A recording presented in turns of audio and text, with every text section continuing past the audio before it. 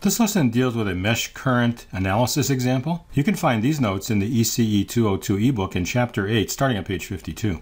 Consider the following frequency domain equivalent circuit, where I've got one independent voltage source, one dependent voltage source, 3 resistors, 2 inductors, and a capacitor. And in the frequency domain, we have the impedances of each element. So assign a mesh current I1 and a mesh current I2, and let's use the inspection techniques we developed in ECE201 to write the mesh equations in matrix form. We'll then use MATLAB to solve for the unknown currents I1 and I2. In ECE201, in Chapter 3 on pages 30 to 36, we developed an inspection algorithm for mesh equations. What's shown here is what was on pages 35 and 36. And this is step 2 of the algorithm. We're going to form a set of equations of the form V is equal to Z times I, where V, Z, and I are matrices.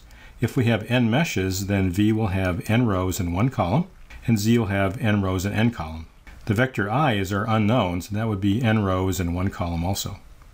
The ith component in this matrix is found by taking the sum of the voltage drops of the voltage sources in a counterclockwise direction.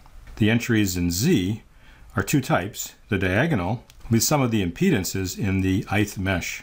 The off-diagonal terms, this is where the entry is not equal to the same subscript, are found by taking the negative of the sum of the impedances connected between meshes I and J.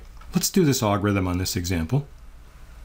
Let's look at the next page and see how the matrices are being written, and I'll do it here on the schematic. Okay, in our Z matrix, we're going to go around mesh 1 and add up all the impedances and put that in row 1, column 1. So I have 1 plus J2 plus 12 minus J16.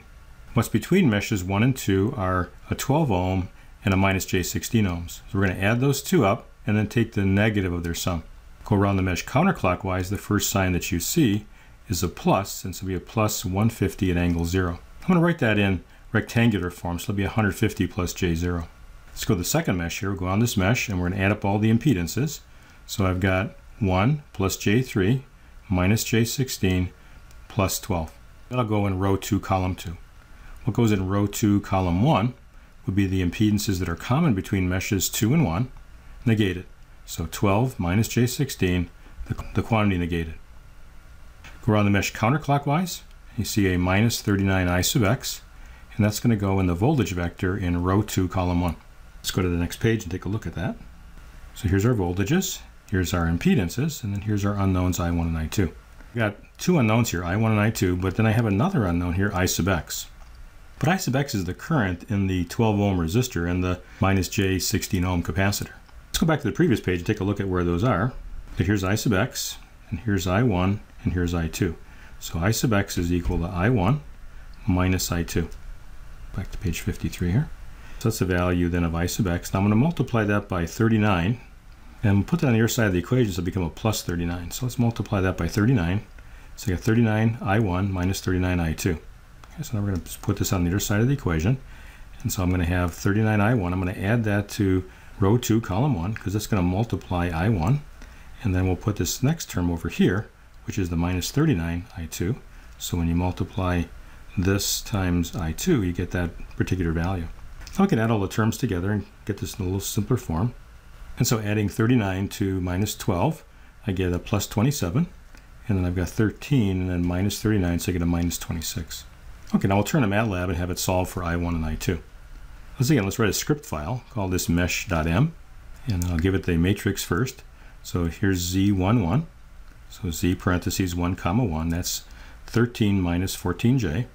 Semicolon, so when we run this, we won't get the echoing of what we just put in, because we can see it. 1, 2 is minus 12 plus 16J. Row 2, column 1, 27 plus 16J. And then row 2, column 2, minus 26 minus 13J. Our voltage vector is 150 in row 1, column 1, and 0 in row 2, column 1. And then we can solve for I as the impedance matrix Z backslash, this is matrix division, V. Let's have it actually find the value, the magnitude and angle of our currents by asking it to take the absolute value of I and the angle of I, and then multiply that by 180 over pi. Here's our output that's on the screen. So we see that I1 and I2 have a real and imaginary part, and then we found the magnitude and the angle of I1 and I2. And that's writing equations by inspection and using MATLAB to find the results.